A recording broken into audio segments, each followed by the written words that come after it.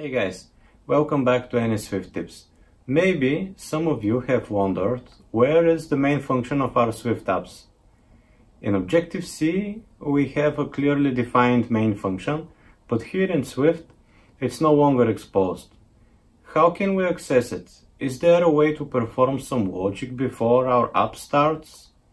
In this video we'll have a look at exactly this, how to write top-level code in our Swift apps. In addition to that, I'll show you one practical use case of top-level code.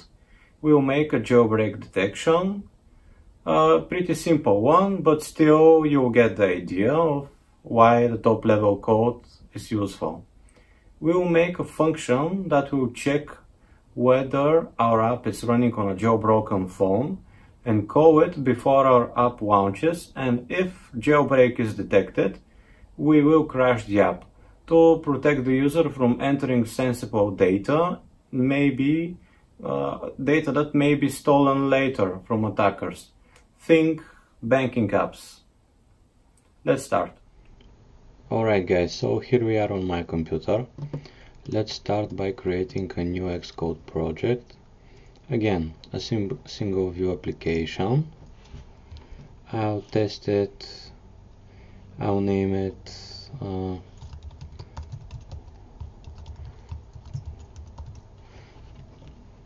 top level code sample, but the name really doesn't matter.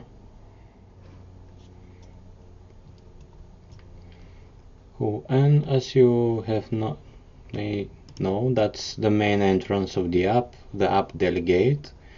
This is where you can think of the interface with which the operating system can talk to you. It can give you events for when your app is active, when it's inactive. By now you should already know these things and maybe use some of these methods. However, there's one specific keyword that we'll have a look at currently. It's this thing here, at UIApplicationMain. This keyword pretty much helps the compiler know where the entrance of the app is, where the code has to start executing. Yeah, there's nothing to be executed here, but the compiler catches that this class is app delegate and registers it as the delegate of the current app.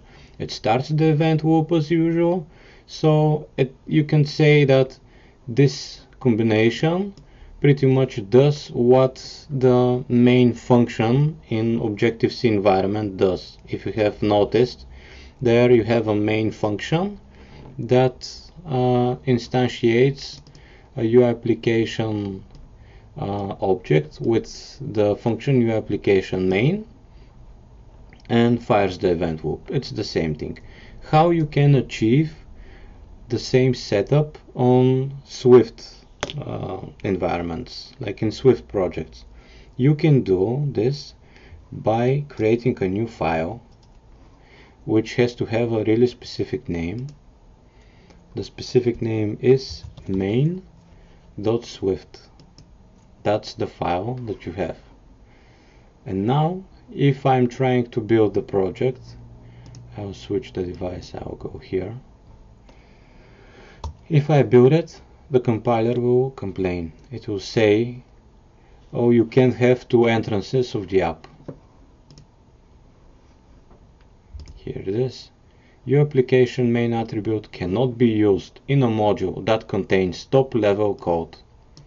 Top-level code pretty much means the place where the execution starts when your process launches. It's this thing, it's this file. Think of it as if you are inside a function. Pretty much you can write statements here one after another that will get your app going, but first, in order to make it work, we have to delete this keyword first. Yeah, and now if you pick a device, let's say I would pick iPhone 5s, and if you try to launch the app with no code in the main function, you will see that right on the app launch the app is killed straight away. It's because the process finishes as it starts. Think of it as if our main function has no statements in it and the process exits right away. So here it is one more time. It opens and closes. It's not in the it's in the app switcher actually, so the process did not exit the way it's supposed to exit, but nothing happens. So how you launch your app normally from this top level code? You have to import UIKit here in addition to foundation. Maybe foundation headers will be available from UIKit. Let's give it a try.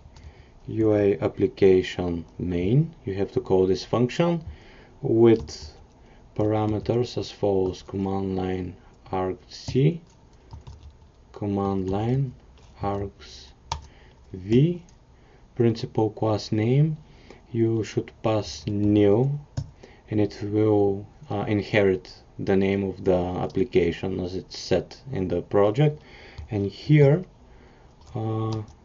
you can pass a string with your app delegate class, like app delegate, but better use this function, any string from class, pass the class here that you want to make an app delegate, like that. And what this guarantees you is that every time when you, if for some reason you switch your name of the app delegate class, this will still work, because you will edit the class maybe with the help of the rename in Xcode, and it will be renamed everywhere. Not the string won't change if it's just a string. So if you launch our app from here now, you will see that it should behave normally, because this is what the @UIApplicationMain tag does when it's set on top of the app delegate. Yeah, here it is. The app runs as normal. It's just that it's empty, it doesn't have anything. So what you can do with this top level code? Why do you need it exposed? Imagine you have to do some work before the app launches, and you want to do it in a protected way. Let's say you want to do a check whether your device is on which the app is running is jailbroken or it's not. Here is the perfect place to do that, right before you create a UIApplicationMain call. And by the way, this function never returns. If you read its documentation, this is what you will see. Even though an integer return type is specified, this function never returns. So once you reach the state, that's it. Pretty much the execution here will never continue. So if you do something like this, let's say if phone is jailbroken, or maybe a guard statement, guard is not jailbroken, else return. Your app, like it's just an idea, you know, I will not implement it, but if you do something like this, your application will crash on its launch straight away, not giving the possibility for a user to enter his personal data and be attacked by hackers at later time and had his data stolen somehow. It's just you're guarding the app launch. So I've seen this implemented in several banking apps in UK, and as well as some Bulgarian banks too are doing it. So that's a good way to protect your app. Let's build now like a simple protection against jailbreak and see it in action. I'll quickly gonna write some code here, so bear with me. I'll try to be as fast as possible, and I'll cut the video so that you won't have to wait. Okay, so I'm done typing the code. Here's what I've did. So basically I have added a C function that will check, that will list all of the dynamics libraries that are loaded, and will check whether some of them, whether at least one of them has this name, mobile substrate. That has to be a substring from its name. If it has it, that means the phone is jailbroken. This is what our check is. That's what our assumption is. And basically, why I'm checking for this, it's because that's a framework that is really common on all jailbroken phones. It gets loaded within every process or app that is launched. So it makes sense for us to check for that. And if we find it, then we don't want the app to continue launching. How we should use this then? That's my header file. I have the function template here, and I have also added a bridging header to this project so that I will be able to call the C function from within a Swift code.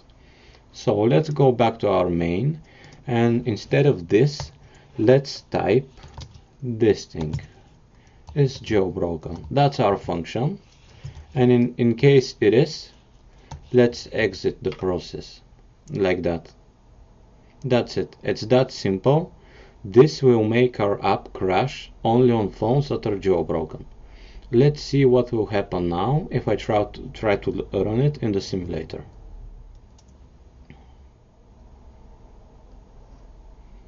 The app runs just fine, just like before. However, let's see what will happen if I run this app on a jailbroken device. So I have connected my jailbroken phone, and I have it shown in QuickTime. As you can see, it has Cydia installed, so the phone is jailbroken. Watch what would happen now if I try to launch this app.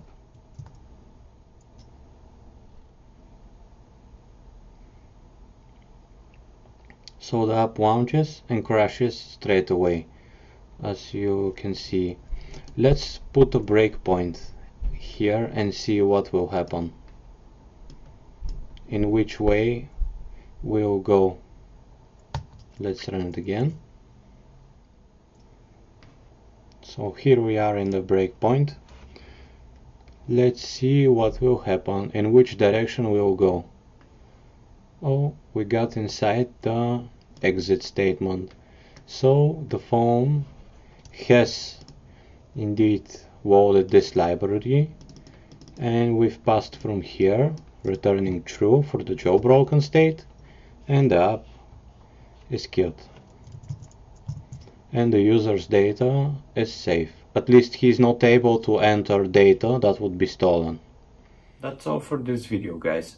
In regards to the jailbreak checking that I've showed you here in this video, you should know that there are many other ways in which you can perform similar checks, and unfortunately there's not a unified way from which you can say yes, the device is jailbroken, or no, and that's because it's always a cat and mouse game here with developers and attackers. So you should use every trick that you know to prevent, preserve the data of the users and protect your app. There are several file system checks that you can make. Also, just like the check that I have showed you for availability of dynamic frameworks. Some of them, let's say some frameworks, are available only on jailbroken environments. If you check for those and if you find such framework, that means you're running on a jailbroken phone. In addition to that, you can also write protections against your process being run in a debugger. And unfortunately, there was a simpler method that Apple provides with one defined macro by them. However, it was patched, and now pretty much every tool can jump over it. So there's a safer way, but to do the same behavior. However, you have to know a little bit about assembly language and how you can incorporate it in your iOS apps. I will make a video later about all those jailbreak detection things and how you can do your best to protect your app against attackers. But for now, that's enough. I'll leave you some links in the description below where you could read for yourself if you're interested how these, what are these checks, and also why this main.swift file trick works. Then keep in mind that these are explanations from Apple how Swift initializes its like how it starts the execution of the process and why this file is so important, main.swift. You could have a read for yourself, but yeah, that's it. Take care everybody. Bye bye.